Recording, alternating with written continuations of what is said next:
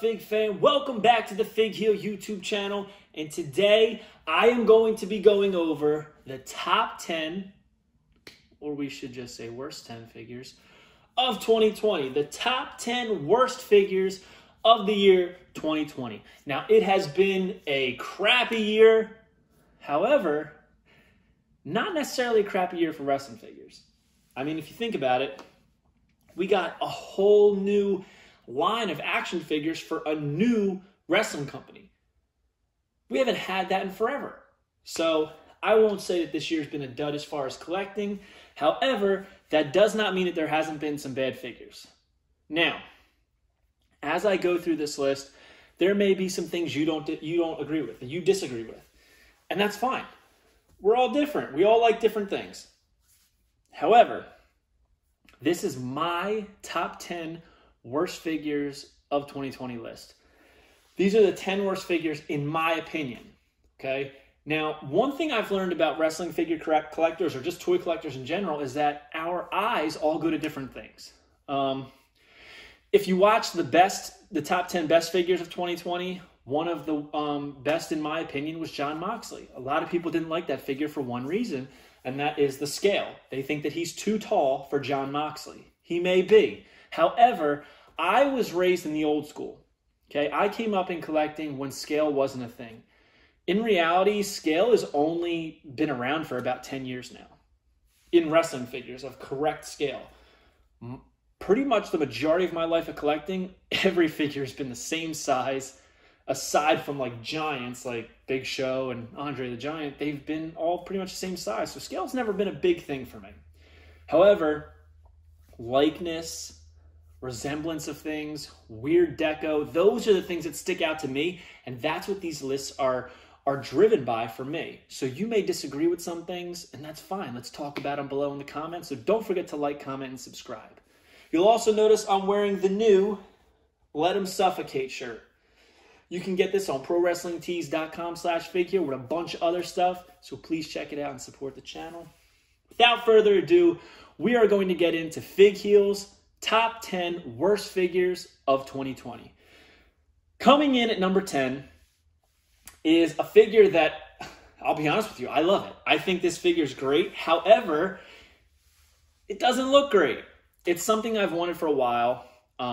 Technically, this came out in 2019 because a warehouse company was selling these. However, these did not make it widespread distribution until this year.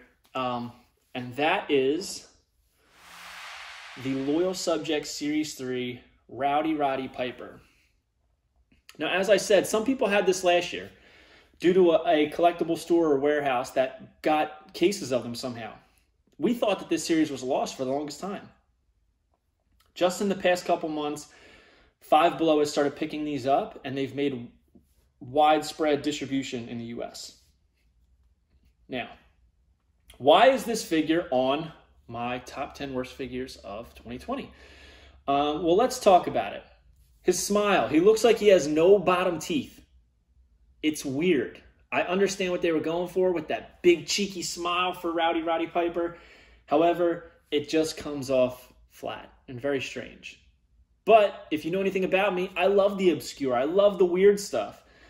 The other reason, we're gonna probably get a little inappropriate here, but he's got blue tights on. Whenever has Rowdy Piper worn blue tights? They're from the bottom of his knee all the way up. They're not trunks like he actually wore. They're literally blue tights. And I'm hoping that the camera's picking this up. I can't really see because of the way it's aimed, but the hole under his kilt is blue. Very strange. Other than that, it's cool. Just weird looking figure. So that's why I put this at number 10. Rowdy Piper, Loyal Subjects Series 3.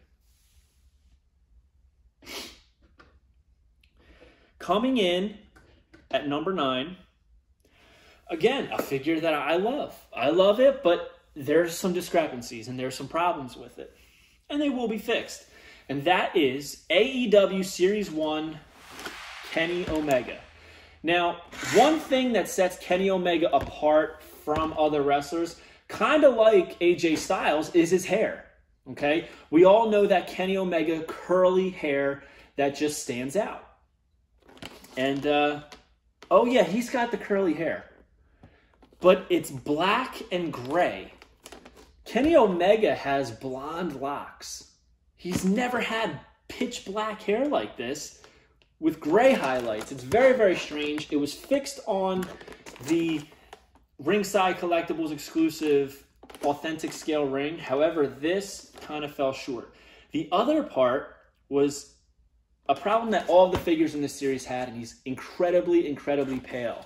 However, if you follow people online, some people received a batch of these, not mine, but some people received a batch of these where the abdomen was like a reddish tint and the upper body was this pale. So he was two completely different, wrong skin tones, which was very, very strange. So that's why I put Kenny Omega. I love the entrance gear. I love the interchangeable hands. I love the gear. I even love the head sculpt. I just think that the hair makes it very weird and almost like it just really doesn't even look like him because of the hair color. This is, however, going to be corrected in a second wave of Series 1. A second run of Series 1. And I look forward to getting that Kenny Omega to just really feel like I have the complete figure of the way it was supposed to look. But for right now, we have this black and gray-haired Kenny Omega with very, very pale, pale skin. Next up is somebody who recently, I want to say debuted, but she didn't really debut, but she was wrestling as Reckoning, and her mask came off, revealing that she is, in fact, we already knew, but that she is, in fact, Mia Yim, and that is Basic Series 113, Mia Yim.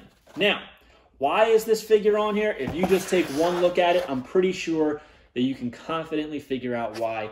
The head sculpt on this is god-awful. Maybe it's not god-awful. Maybe it's just the True Effects. If you guys watch the channel, you know I have a big problem with True Effects. Unless it's applied perfectly, it could make the figure look completely off. And I think that's what it did with her. It made her face look like she's bloated, like they found her face down in a lake after 2 weeks. Her face is completely blown up like a fish, and it's almost got this weird gray tint to it from the True Effects if you look. It's like almost grayish. It's very, very round. Now Mia Yim, she may not be a beauty pageant winner, but she's not a hideous woman. And this figure is just not doing her justice. It's not looking good. It has the blue hair. It has the baddie pants. But the face, it just doesn't even look like her. No matter how many pictures you look up on Google, because trust me, I've done it, I just don't see it. I just think that this is a big fail for Mattel. And as you know, I'm a big collector of the First Time in the Line figures. This one's just not cutting it. I might have to get her Elite when it comes, because being in Retribution, she's obviously going to get an Elite at some point. And maybe it'll be as Reckoning. But that is why Mia Yim is number 8 on the top 10 worst figures of 2020. And next up, we have a piece that when it was announced, so many people were excited for it because it's something that we've kind of wanted for a long time, right? Like, it's one of those things where it's like, you know it's got to come because it's such an iconic moment. It's something that everybody remembers, but when's it coming? And that was the Bret the Hitman Hart versus Goldberg Elite 2-pack. On paper, this thing was banging. This thing, they could do no wrong, you know? When it was first announced, we knew that he was going to come with the United States title. Boom, selling point for me right there. And that's mainly the reason that I bought this, because it's the only place you can get the WCW United States title. Said that it had the removable chest plate, abdomen plate.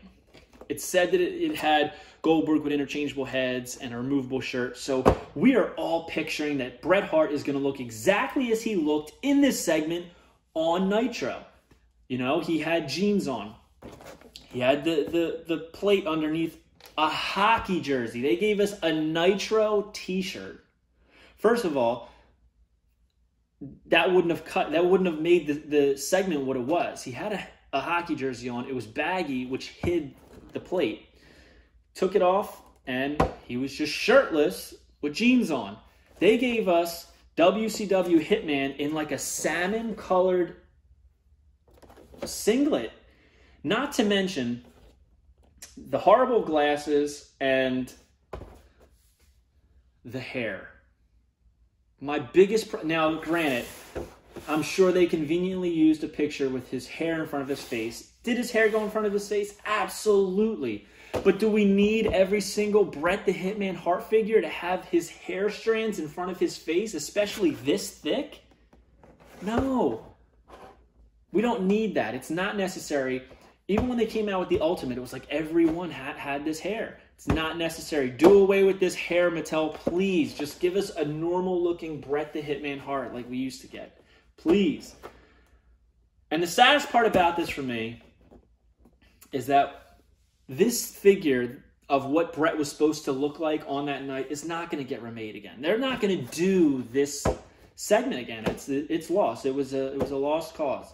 So I don't anticipate us ever getting a Bret in jeans and a hockey jersey. It didn't have to be the actual hockey jersey he wore. It could have just been a hockey jersey that had the Canadian flag on it, or Hitman. Easy as that. But we got a Nitro t-shirt. So that is why I put Bret at number 7 on the top 10 worst figures of 2020.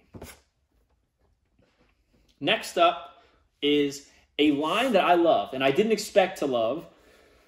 It's fairly new to us as collectors, and that is Masters of the WWE Universe.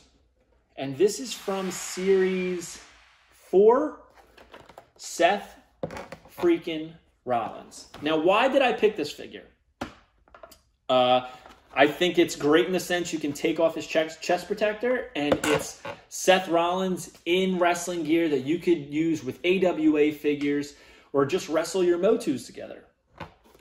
I love that his chest protector resembles the piece that he used to wear over his for his entrance gear. However, if you just handed me this head and said, figure out who this is, there is a myriad of people that I would guess, but number 1 on the list would not be Seth Rollins. Number 1 on my list of who this is would have to be Elias. I think this figure looks more like Elias than Seth Rollins. I mean, just the size of the beard alone indicates that. It's almost as if they were planning to make Elias, and they're like, wait, we didn't do Seth yet. I'll give that head to Seth. I know that's not how it happened. But, very disappointing to me. And in showing you this figure, I noticed that mine, the comic book, is completely wedged between the glue and the card, and I'm going to need to replace this because it looks awful. And it's going to make the bubble come off in no time. So I need to replace this figure. However, that is why Seth Rollins is easily number 6 on the worst figures of 2020 for me. Again, this is my list because he looks like Elias. Next up is a figure that I don't own. I don't own this figure, and that's because I just think it looks horrible. This figure is from Basic Series 112, and it is I'm gonna CGI it in. Sasha Banks. Here she is. Here she is right here. Basic Series 112 Sasha Banks. Now, the reason that this is on the list is they just really can't get a good head for Sasha. And in this case, she looks like a painted up crony of the Joker from the Batman animated series. The mouth is way too wide. The lips are way too thick. Her brow is humongous. It's just very, very strange looking to me. And I know I'm not the only one. Plus, the gear is rather generic. Just not a good look for Sasha, and I'm sure she wouldn't be happy. I mean, anybody would be happy with a figure, but I just imagine when you get something that doesn't really look like you, it's disappointing. But that's why this Sasha Banks is definitely on the list for worst figures of 2020. And to follow her up, number 4 for this is Series 104, Alexa Bliss. Same thing. This is a woman who is very attractive. And they made her look like a English bulldog. Very, very strange face. She has an upturned nose, but not that upturned. And it's very weird how doggish her face looks. Not to mention that the body they gave her in the suit is just very, very strange. Not much color to it. And I understand that was probably the MO behind it because you save on deco. However, for somebody who is such a big star, I feel like they really did Alexa Bliss dirty here on Basic 104. Look at that face. It's just, I don't know. Very disappointed in that figure. However, following off number 4 for Alexa Bliss, we are going to talk about another figure who has a very doggish looking face. And that is WrestleMania Build-A-Figure set, Mick Foley. Let me first start off by saying, again, I love this figure. I love that I can pose him in the Bang Bang stance. I love that he comes with the wanted t-shirt with the flannel over it. He's got the right kind of sweatpants, sneakers. Very cool. Look at that face. I don't know where they got that. I watched this match over. I looked at pictures from this match, and I can't see where they figured out, oh, yeah, that's going to look just like Mick. He kind of looks like a pug. He looks like a pug to me with hair, with long black hair. An angry pug with long black hair. What were you thinking? Head aside, this is a great figure. You know what? I'm even going to go so far as say, like, even with the head, it's still a great figure. It's just, what the blank is going on here? Don't know. It really took away from everything else.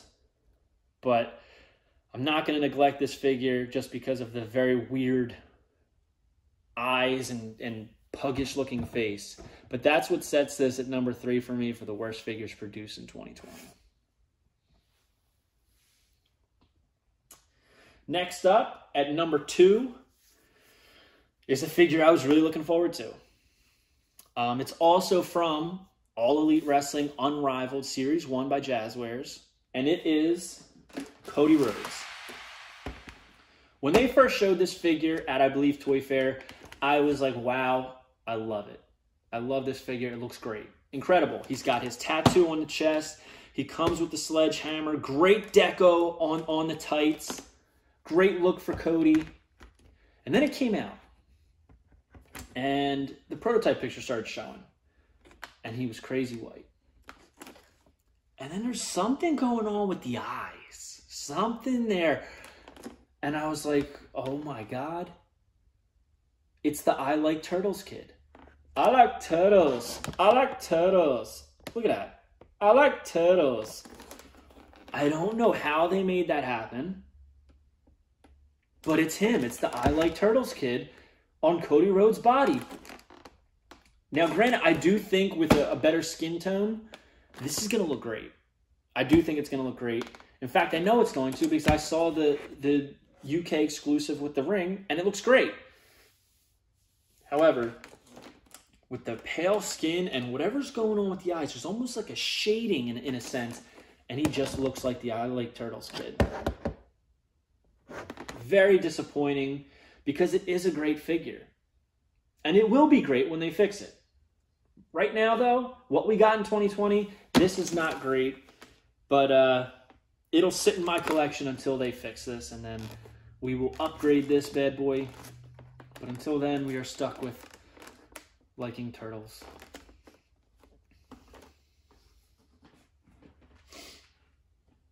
So,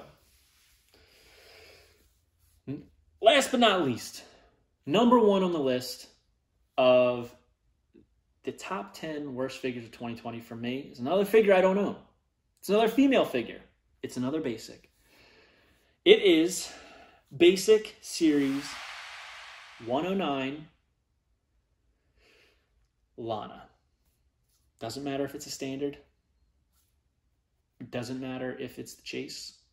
Because both have something that I can't take my eyes off of, ladies and gentlemen. Smack dab in the center of her chest is what resembles a vagine, if you will. I like to call this figure Cooter Suit Lana. Cooter Suit Lana has female genitalia smack dab in the middle of her attire, and it is very strange, and I promise you, if you've never noticed it before, if you've never seen this before, once you see it, you can't unsee it. And it's on the red version, it's on the blue version. We got Cooter Suit Lana, and that's coming in at number one for the top 10 worst figures of 2020. So let's recap this list really quickly. Number 10, we have Rowdy Roddy Piper, Loyal Subjects. Number 9, we have black-haired Kenny Omega. Number 8, we have Mia Yim after she was found face down in a marsh. Number 7, we have Bret the Hitman Hart in completely wrong attire. It just doesn't fit this pack, and it was very disappointing, which is why it's on here. It's not necessarily... Okay, it is a bad figure because the colors are off, the face is off. It's just very strange. But I digress. Number 6, we have Elias Rollins. Number 5, we have Basic Sasha, Basic 112 Sasha. Number 4, we have Basic 104 Alexa Bliss. Number 3, we have the Pug McFoley. Number 2, we have All Elite Wrestling Unrivaled Cody Rhodes. And number 1, Cooter Suit Lana. Everybody say it with me. Cooter Suit Lana. Cooter Suit Lana deserves number 1 on everybody's list. It's the only figure I'm going to stand by and say everybody should say is the worst figure of 2020. Cooter Suit Lana. Cooter Suit Lana. Hey, maybe we'll make a Cooter Suit Pro Wrestling Tees tee. Probably not. Probably not, but maybe we will. Probably not, definitely not, but maybe we will. Figure that one out. So, hope you guys like this video. Don't forget to like, comment, and subscribe. Follow me on Instagram at FigHeel and at Unreleased Wrestling Figs. Check out the Unreleased Wrestling Figure Coloring Books, volumes 1, 2, and 3, and 4, as well as Color Mania, which features the first 3 volumes for a discounted price. And go to ProWrestlingTees.com/FigHeel for all your merchandise needs. Have a good one, guys. Take it easy. Check out the Let 'Em Suffocate t-shirt on Pro Wrestling Tees. Keep coming back for more. Keep collecting, keep hunting, and keep finding those goodies. Take it easy, guys. Peace. If you enjoyed this video, don't forget to like, comment, and subscribe. Follow me on Instagram at FigHeel and at Unreleased Wrestling Figs. And you can visit the merch store at Pro Wrestling Tees and check out the Unreleased Wrestling Figure Coloring Books available now on Amazon.com, including Prime shipping.